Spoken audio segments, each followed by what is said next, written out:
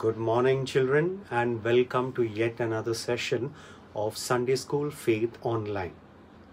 In today's lesson, we will look at the life of another judge in Israel, that is Gideon. Once again, we see how at a time when the leadership among the Israelites was not yet well established and the people faced oppression, God encourages a poor farmer to come to the rescue of all. Frighten the villagers and rob them of their produce at gunpoint, and of course anyone who dares oppose them is done to death. I ask you, how would you feel if you were children in these villages? How would you feel to see the fruit of your hard labor being robbed overnight? The Israelites faced a similar problem in the Promised Land as they were just about beginning to settle down by farming the land God had given them. They understood that this oppression that they faced was a result of not keeping to God's commandments, and they prayed to Him for help. Let us now look at the story of Gideon. God had given the people of Israel the land of Canaan, as He had promised. Under Joshua, the Israelites served the Lord and enjoyed His blessings. But as time went on, they made friends with the heathen tribes of Canaan and began to worship their idols. Chief among these was Baal, and the more the Israelites bowed down to the idol, the more trouble came upon them. Midianites, a fierce desert people from the country southeast of Israel, invaded the land, robbing and destroying, taking away even the crops and animals, so that nothing was left for the people to eat. Many of the Israelites fled to the mountains and lived in caves like frightened animals. In their trouble, the Israelites remembered God and again cried to Him for help. Then the Lord Jehovah sent a prophet to remind the people that they had brought all this trouble upon themselves. Thus said the Lord, the God of Israel, I led you up from Egypt and brought you out of the place where you were slaves. I freed you from the Egyptians and from all your enemies, and I drove out the people ahead of you and gave you their land. And I said to you, I am the Lord your God. Do not worship the gods of the Amorites in whose country you are living. But you have not obeyed the Lord.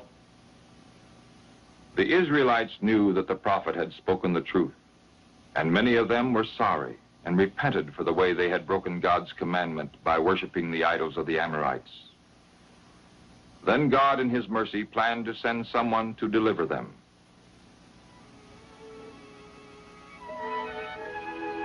One day, Gideon, the son of Joash, was threshing wheat in his vineyard, where the Midianites would not be likely to see him. Suddenly, he was aware that someone was watching him. An angel of the Lord had come to bring Gideon a message, but at first Gideon did not realize that this was a heavenly visitor. The Lord is with you, you mighty man of courage.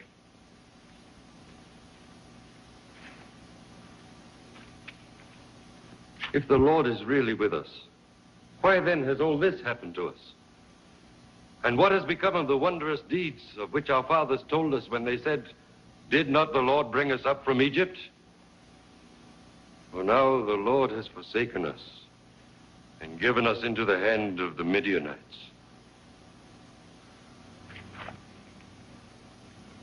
Go in this might of yours and save Israel from the Midianites. I am sending you, am I not?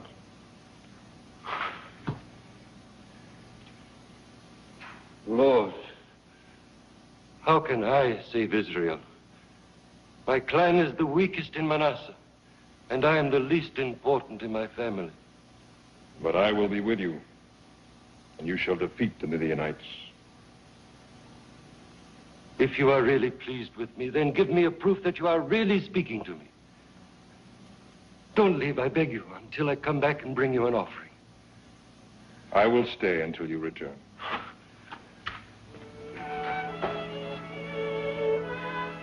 When Gideon returned with gifts of bread, meat, and broth, the angel of the Lord told him to place the bread and meat on a rock and pour the broth over them.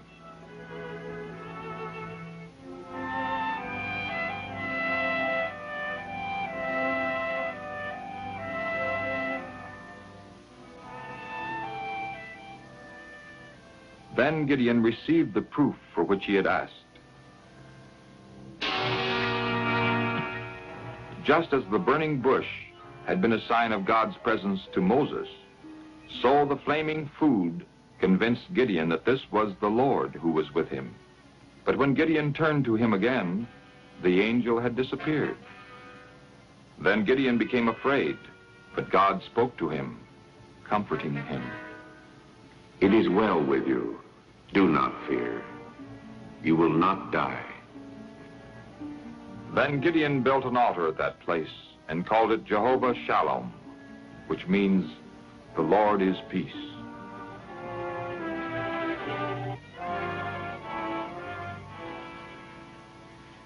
That same night, God spoke to Gideon again, commanding him to tear down the altar of Baal, which was on his father's land, and there to build another altar where the people might worship the Lord. And Gideon said he would do this, even though he knew how angry it would make all those who worshiped Baal. And because Gideon feared his family and the people of the town, he didn't dare to tear down the altar of Baal by daylight. But one night, with the help of 10 loyal servants, Gideon tore down the altar of Baal and built an altar to the Lord. The next morning, when the people came to worship Baal and found their altar torn down and the pillar of their goddess Asherah destroyed, they were angry. Who did this? None of us would do such a thing. I know who did this. It was Gideon, the son of Joash. Gideon must die. Let us go and demand of Joash that he turn his son over to us. He's right. Gideon must die. Gideon must die. So the worshippers of Baal hurried to Joash and demanded that he bring Gideon out to them, that they might kill him. But as Joash listened, he realized that Gideon had done what was right, and he spoke against Baal in defense of Gideon. Are you fighting for Baal? Are you going to save him? Whoever fights for Baal, let him be put to death. If Baal is a god, let him fight for himself, because his altar has been torn down. The worshippers of Baal realized that Joash's words were true. If the God they served were really God, wouldn't he have punished Gideon himself? So they began to have doubts about the power of Baal, and they no longer tried to punish Gideon. This left Gideon free to carry out God's plan, that he should lead Israel to victory over her enemies.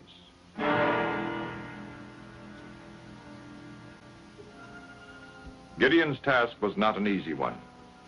A large army of Midianites, moreover, the Amalekites and other tribes from the east had joined forces with them, so that Israel's defeat appeared certain.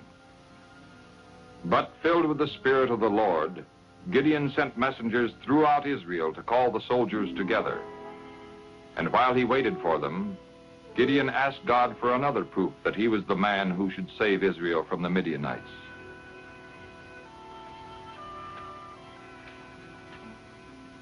If you really are going to use me to save Israel, as you said, then give me a proof. I will lay a fleece of wool on the threshing floor. If dew falls only on the fleece and the ground all around it is dry, then I'll know that you will save Israel by me, as you have said.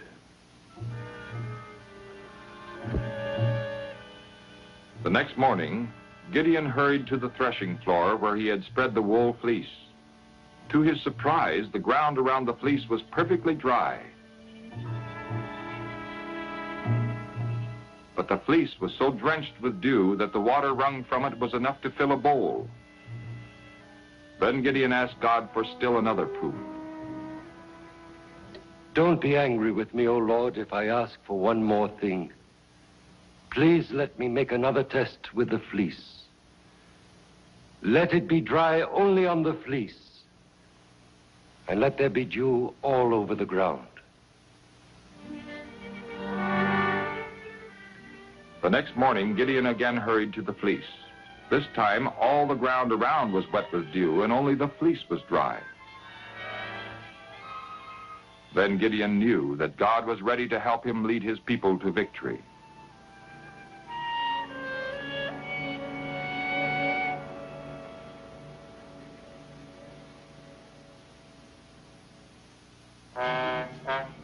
The Israelites must have been confident that Gideon was acting under God's direction, for 32,000 men answered the call to arms. But God told Gideon that this was too many.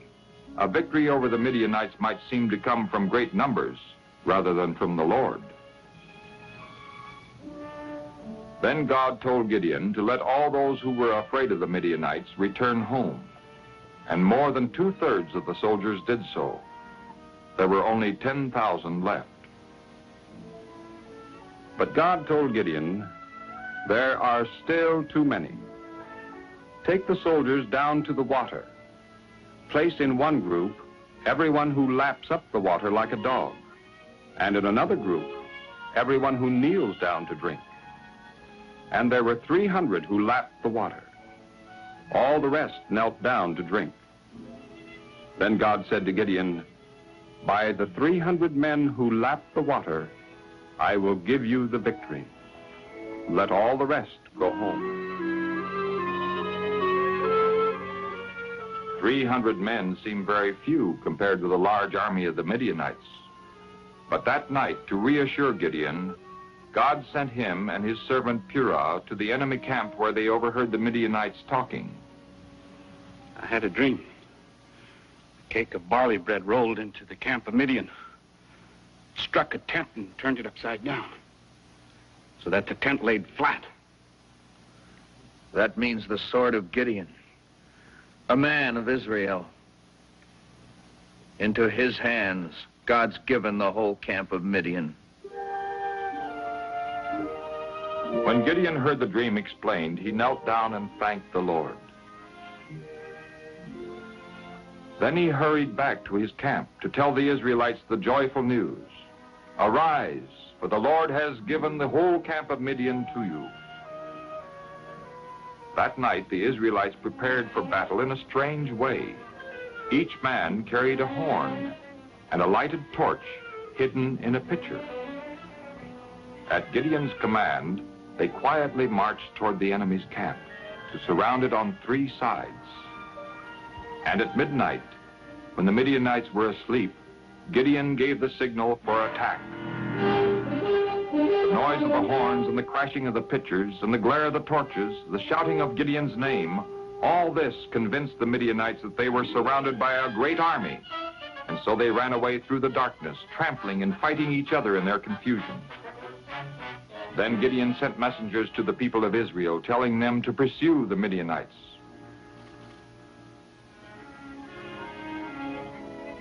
And so Gideon and his people won a great victory, and once more, peace came to Israel.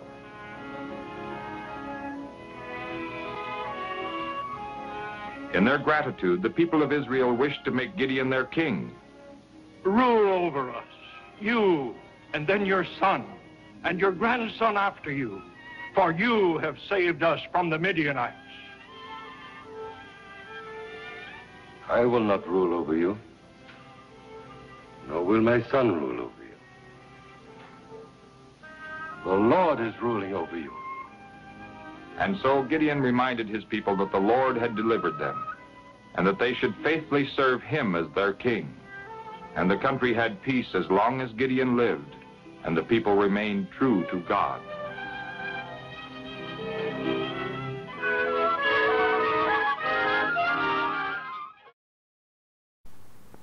So you see, in children, in Gideon we have an example of a judge who himself leads the people into battle.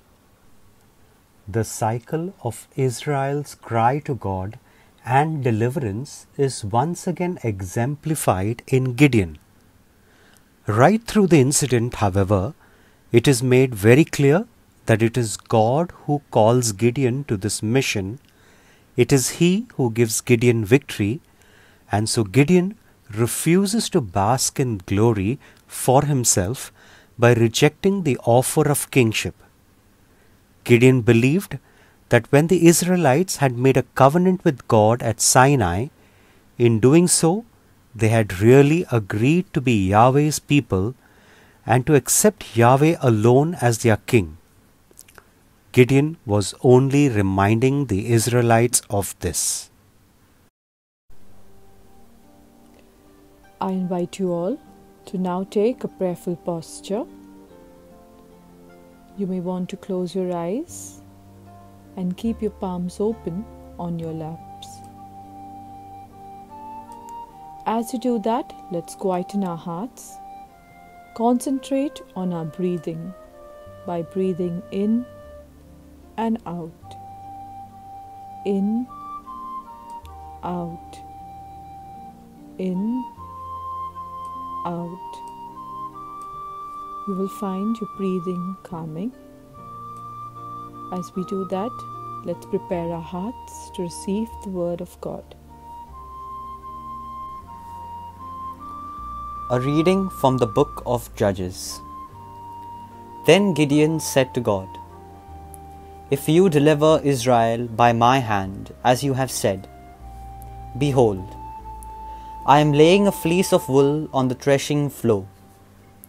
If there is dew on the fleece alone, and it is dry on all the ground, then I shall know that you will deliver Israel by my hand, as you have said." And it was so. When he rose early next morning and squeezed the fleece, he wrung enough dew from the fleece to fill a bowl with water. Then Gideon said to God, "Let not your anger burn against me. Let me speak but this once. Please, let me make trial only this once with the fleece. Please, let it be dry only on the fleece, and on all the ground let there be dew." And God did so that night, for it was dry on the fleece only, and on all the ground there was dew. The word of the Lord. Thanks be to God. We have seen so far how God called Gideon to lead the Israelites against the Midianites, and how Gideon asked for signs. First he asked that the fleece be wet and the whole ground be dry.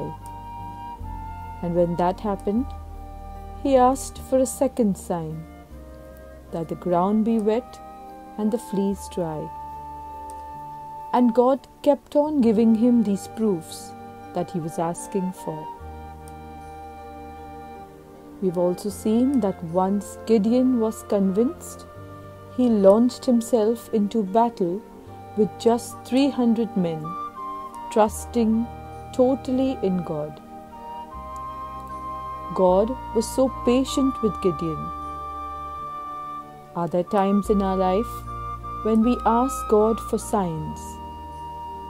Signs that He loves us.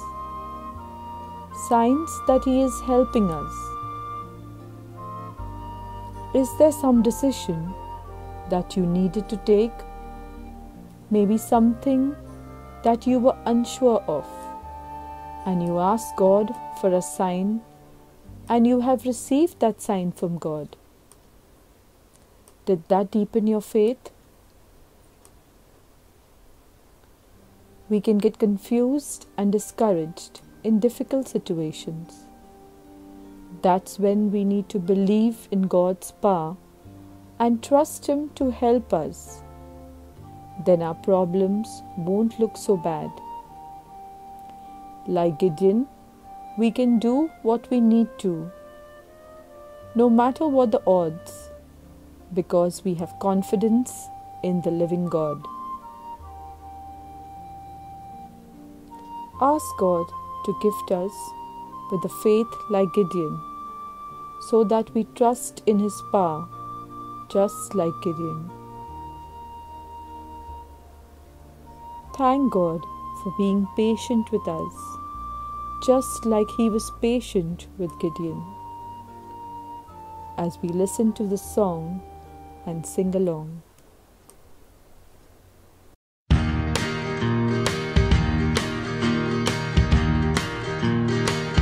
I just keep trusting my Lord as I walk along. I just keep trusting my Lord as He gives me a song. Though the storm clouds darken the sky or the heavenly trail, I just keep trusting my Lord. He will never fail. He's a faithful friend, such a faithful friend. I can count on Him to the very end. Though the storm clouds darken the sky or the heavenly trail, I just keep trusting my Lord. He will never fail.